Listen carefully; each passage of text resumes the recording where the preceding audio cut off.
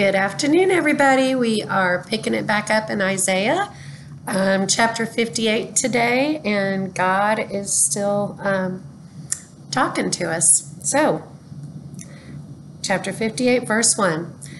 Cry aloud, spare not, lift up thy voice like a trumpet, and show my people their transgression, and the house of Jacob their sins.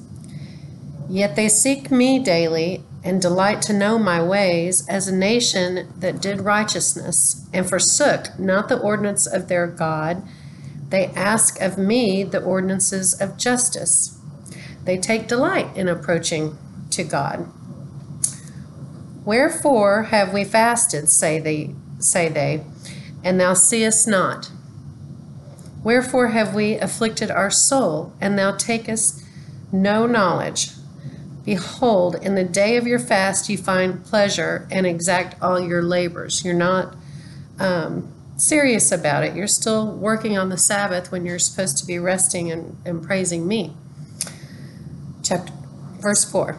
Behold, ye fast for strife and debate, and to smite with the fist of wickedness. Ye shall not fast as ye do this day, to make your voice to be heard on high. You're not doing it for the right reasons. You're doing it for show. Is it such a fast that I have chosen, a day for a man to afflict his soul?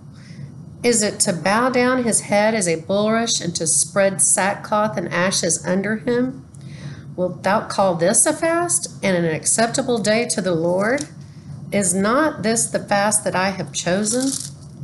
To loose the bands of wickedness, to undo the heavy burdens, and to let the oppressed go free, and that ye break every yoke. That's the fast that I want for you. Verse 7, is it not to deal thy bread to the hungry, and that thou bring the poor that are cast out to thy house? When thou seest the naked, that thou cover them, and that thou hide not thyself from thine own flesh, from your family, from me, from your father. Verse 8, then shall thy light break forth as the morning, and thy health shall spring forth speedily. And that's health is referring to the healing of wounds there, or viruses. And thy righteousness shall go before thee. The glory of the Lord shall be thy reward, which is the rear guard, backing you up. Then shalt thou call, and the Lord shall answer. Thou shalt cry, and he shall say, Here I am. If thou take away from the midst of thee the yoke, the putting forth of the finger, and speaking vanity, and if thou draw out thy soul to the hungry, and satisfy the afflicted soul, then shall thy light rise in obscurity, and thy darkness shall be as the noonday.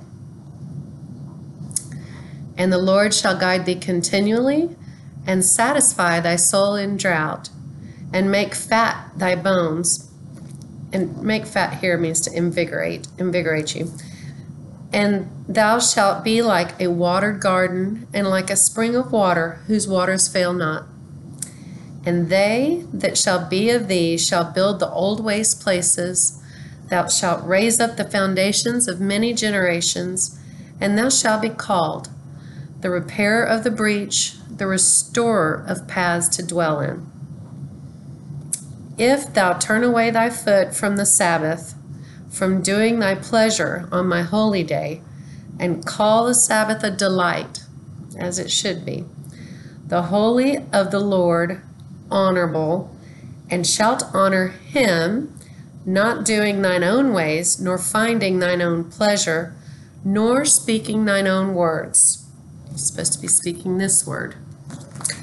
Then shalt thou delight thyself in the Lord, and I will cause thee to ride upon the high places of the earth, and feed thee with the heritage of Jacob thy father.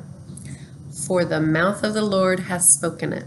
What a beautiful promise. I'm going to read that last verse one more time. Then shalt thou